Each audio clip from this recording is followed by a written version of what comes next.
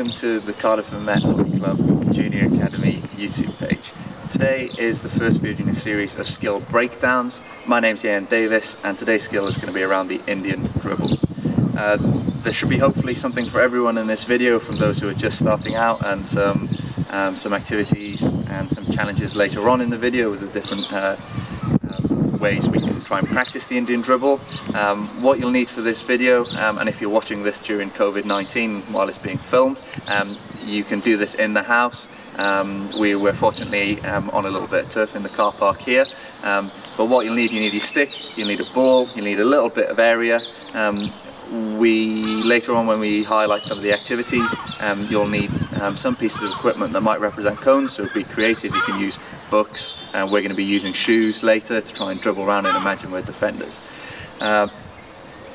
With the remainder of the video, there'll be 4 parts to it. Firstly, we'll introduce what the Indian Dribble is. Second of all, a way to know if we're doing it correctly. Third, we'll focus on our cheat sheet, or the technical points of how to complete it. And then number 4, we'll have some activities for you to practice your Indian Dribble and get it better. A final point to make, if you could, before we get into the video, if you could like, comment, subscribe and share this content, or any of your attempts to try and complete some of the activities. It'd be great to see your attempts at trying to do this Indian Dribble. So to begin, what is the Indian Dribble? The purpose of the Indian Dribble is to keep control of the ball and to get us ready for completing the next action. So the following clips of some international play will describe and show this a little bit further. So our first clip is the Olympic final with Great Britain versus Netherlands. Nicola White in possession of the ball where my cursor is, and she's about to be challenged by Dutch defenders. So she's trying to get her eyes up to look at play, but now she's just manipulating the ball to keep control of the ball to avoid the defender, and then being able to put it in a place to make the next pass. We see the same here. We see a manipulation of the ball back, ready for a next option. This clip shows a really good example of a player being able to control the ball ready for a next action. So Matt Swan here decides to move the ball back, ready to go play a backward pass. Instead of having to move his feet all the way around the ball to play the pass, simply drags the ball back and able to play a next pass. Another good example here of Australian forward using the Indian Dribble to and his body to protect the ball. So as he's encroaching the circle, he's manipulating the ball, getting the ball into a place to find a teammate and get the shot away from goal there. So as we can see again, manipulate over the top of the ball to keep it in a position that the defenders can't access, and then in a place where he can find the pass for a shot. A good example here around Indian Dribble and moving feet. So the Belgian forward gets the ball here, can't find a passing option, decides to keep moving his feet to try something new, keeps moving his feet with the ball, keeps moving the ball, and then gets closer to the goalkeeper. Okay, so now we've seen how to do the skill on the international level. We need to work out how we can do the skill correctly before we do any of the technical points. So what you'll need your stick and your ball. You'll need something to be able to draw a line with. I'm using some red string here. You can use a towel, any skipping rope, or you can just draw a line on the floor, depending on if you don't want to ruin your parents' carpet or carpet in your house. The whole reason for this is when we're doing the Indian Dribble, we've got to, in our heads, think about where we're dribbling the ball. So in this example here, we're going to give sort of 4 ways we can work out if we're doing it correctly or not. So the first way, and the way we do it correctly, is that I'd imagine I'm going to carry the ball on a straight line, right to left, and back again. Okay, so I know if I've done it correctly if I'm imagining I'm taking the ball back and forth here along the string line there. You should be able to see the logo nice and flat and full there. And then as we bring the ball back, should be able to see it there. One way we know we're not doing it correctly is if I'm imagining I'm trying to go back and forth with the ball, but the ball ends up going across or over the line here. Okay? Same again if I'm going to control it and it goes too far back here. when the ball goes too close to us, okay, we might turn the stick over, but as we're dragging it back, we see how the stick and the logo is not fully behind the ball. It's on this angle, so as I'm pulling back, it might come into my feet there. If it goes too close to our feet, we won't be able to see a pass or get our eyes up. Okay, on the flip side of that, so that's the one way, and we know if we're not doing it correctly because the ball has gone across the line. The other way would be if the ball goes too far away from your body, so as you're dribbling, the ball goes too far away from your body, okay, and as you're turning over, the ball goes over there. If the stick goes too far underneath the ball, okay, and we can see we can't see the logo nice and fully, so as I'm dragging back, the ball's going to go too far away and we're going to lose possession. The final way where the Indian dribble might not work, so we've done it successfully, the ball goes too close to us, the ball goes far away from us. The final way is that we just lose control of the ball altogether. Okay, so as I dribble, as I'm trying to pull back, I leave the ball behind or I miss it. So typically that is because I haven't got my stick around the ball at all. Okay, so we haven't got the ball either in a closed position, directly behind or underneath. We've just dragged it and then I've just gone back and I missed it and the stick's gone too far without the ball. Okay, so now we've worked out if we're doing the Indian dribble correctly, and we can start thinking about our cheat sheet or the techniques that we're going to use, the technical pointers. So first thing we'll talk about, and really important around all hockey skills, is the grip. So we need a basic grip for this, and with the basic grip we're looking to have the V with our first finger and thumb going down the back of the stick with just a bit of an angle there. Okay, so an easy way to work this out is to place your stick on the floor, okay, and just pick up with the left hand, and we should be in this position here. Okay, so we can get the stick out, and we're seeing the knuckles rather than the back of the hand. Because when we turn the stick over to do the Indian dribble, the wrist is nice and relaxed here as we turn the ball over and we turn the stick over. Okay, if I'm going to go with a hitting grip or a shake hands grip here, where the V is going down the blade, when I'm turning the stick over, you see how the stick and the wrist is a little bit awkward and a bit difficult to turn the ball over. So we try and get this grip here. So the way to work that out is seeing knuckles rather than seeing back of the hand. But if someone's watching you, parent, friend, or in the mirror, you should be able to see knuckles here. A point I forgot to mention with the normal grip is that the right hand stays really loose. If we keep our right hand really tight on the stick, my shoulder is going to turn, my eyes go down, and I can't see. So the left hand should be able to dominate, and a good practice for those of you starting out, can you use just one hand? Okay, so that's the first thing important with the grip there. Second thing is the stick and ball contact. So ideally with the Indian dribble, as we've highlighted at the start, the purpose is to keep control and set us up for the next action. So if the stick and the ball is coming away, so I move the stick off, it gives opportunity for someone to come in and make a tackle, or I might not be able to, if I've got my stick off, I might not be able to get it into a place to be able to then go and push the ball, okay, or go and do an elimination skill. So we need to make sure that the stick stays in contact with the ball as much as possible here. Okay. Third thing then is that we've talked about the stick making contact with the ball. Not always with the Indian dribble we have to go over the top of the ball. And by over the top of the ball I mean the stick going over the top. So imagine a clock and it's going anti-clockwise. Sometimes, and we'll see the video in a moment from Sophie Bray, that we can go underneath the ball here to dribble.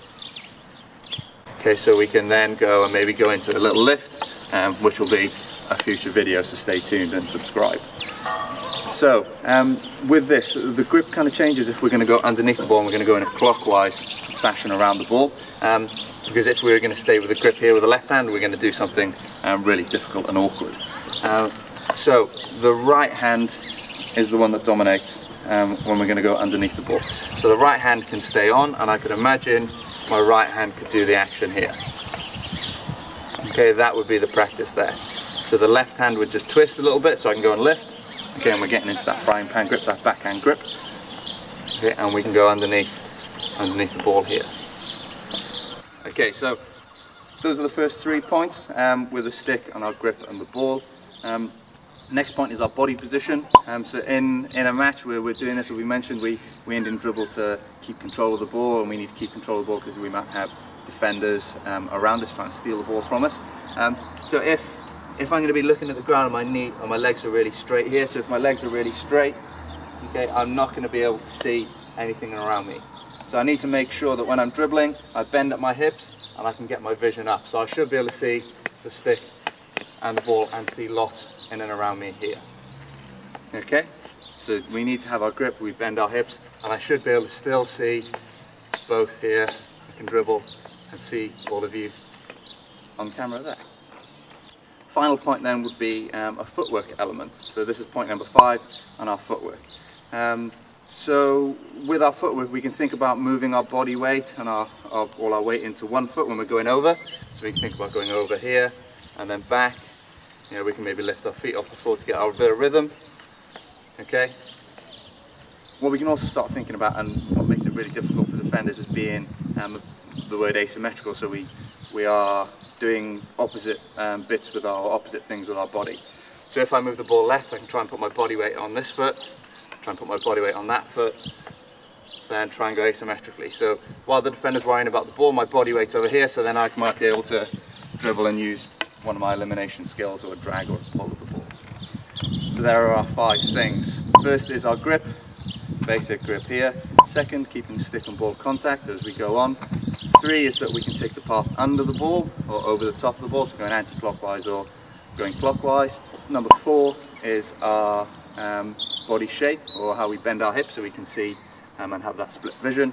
And then number 5 is about our body weight and our footwork. So we're not just planted really static on the floor, but we can be quite rhythmical with our stick and ball movement there on our Indian dribble.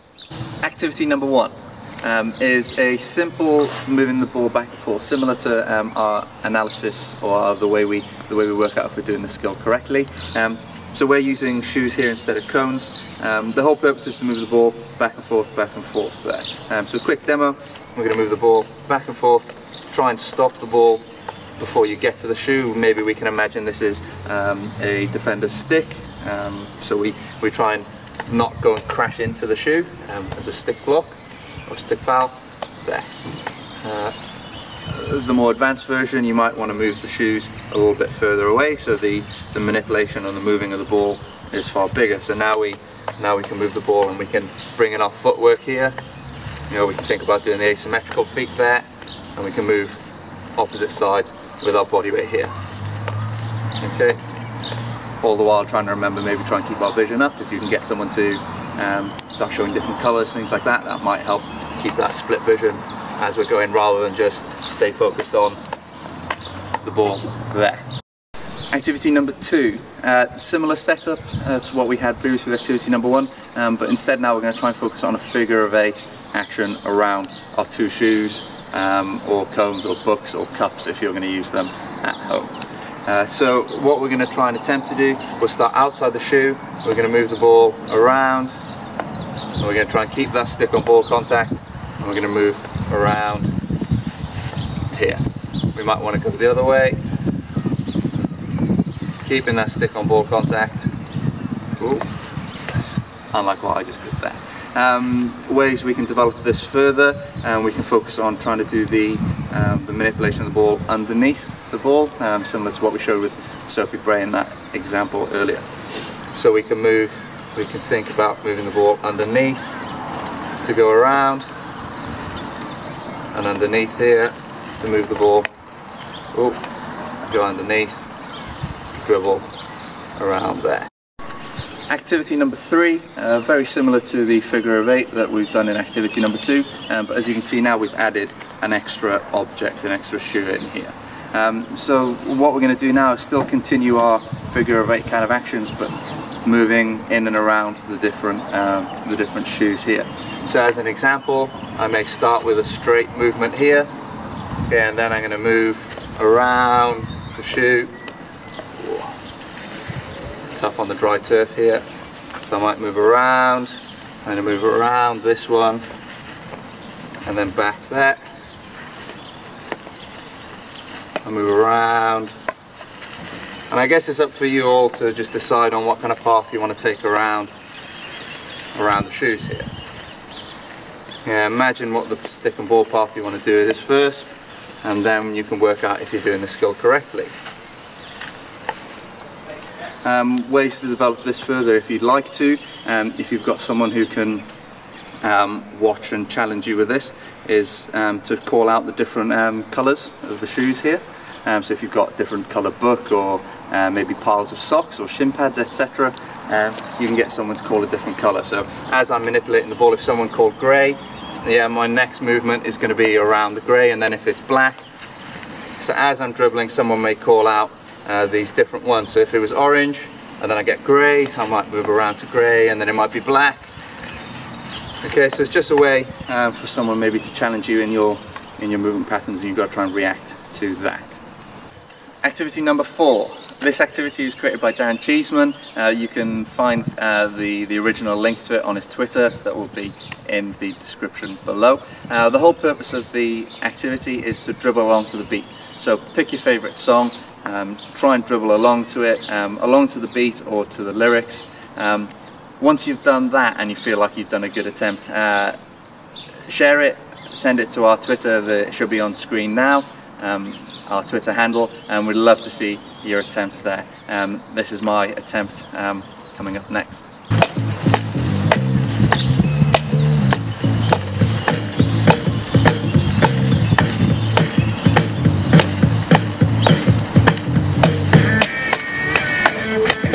Number 5, taking inspiration from Darren Cheesman again. This activity is going to focus on actually us taking the stick off the ball. The clip will show in a moment of Mirko Prouser taking his stick off the ball to try and deceive and set up an elimination while still thinking about Indian dribbling. So the activity is quite simple. We're going to find our 2 objects again. We're using shoes here. As we move the ball from our right hand side, so outside our right foot, to our left, we're going to imagine we're going to tap, fake tap, and tap again. And when we move back, we're going to tap, tap, and go over the ball here. Okay? I would suggest just being careful if you're doing this in your house that you're not banging the floorboards too hard, and parents will think you're coming through the floorboards. So, as we're moving it across, we tap, tap, and back. We're going to tap, tap, and back there. Back, tap, tap, back there. Okay? So the whole purpose of this is getting used to being able to control some faking movements over the ball to try and set up a defender, so then we can use our elimination skills, which will come in some future videos. Activity number 6, and our final set of activities. Activity 6 is a variation of slaloms. So what we're using here is just a set of shoes. The first slalom will be to follow your ball with your feet, so starting outside here, and then I'm going to dribble around and slalom through. We can go back then as well. So we could do this a couple of times, starting the other way. So we could start on the left hand side, and we could dribble then through and slalom through the shoes. Our second variation of the slalom is to go with our feet and our stick and ball path on separate sides. So the ball will start on one side of our line of shoes, and my body will start on the other. And as we cross over, we're going to swap sides. So we'll start on the outside here. I'm going to dribble, I'm going to swap my feet and my stick over, and I'm going to swap my feet and my stick over again. Go slowly with this to start, try and get yourself comfortable. You can up the speed, so hopefully we start moving pretty quick, around like this, and we can go through here. For the slaloms, as you can see, a bit more equipment out. We're using some shin pads now. So what we'll do, the purpose is to keep our feet in between the 2 sets of objects, but the ball is going to go outside of them. So we can start outside the right here, we're going to move forwards, we're going to move the ball outside there, and then we're going to move the ball outside here. What you could do, as a bit of practice to get ourselves a bit more match realistic, is as we turn the stick over, we could imagine we're going to complete a pass down the line. So here, I'm going to move the ball across, and rather than just stop there, I'm going to imagine I might play the pass, and then as I bring the ball back here, I'm going to open my hands up so I can imagine I'm going to play the pass here. Just getting ourselves used to some of the correct movement patterns. So that's the end of our first skills breakdown video. Today what we've covered is we've showed you the international example of what the Indian Dribble is and some of the purpose around it. The second thing is we've given you an analysis tool or a way to work out how we're doing it correctly, or if we're doing it correctly. Third, we've given you the cheat sheet, so the list of techniques of how to complete the skill correctly. And then 4, a whole host of activities for you to try and complete to practice this. What we ask you from here is to like, comment, subscribe to the YouTube channel, and also share it around to some of your friends and family members, and try and challenge yourselves, post it on social media, especially the Darren Cheesman activity, to see your best attempts. Thank you ever so much. See you again soon.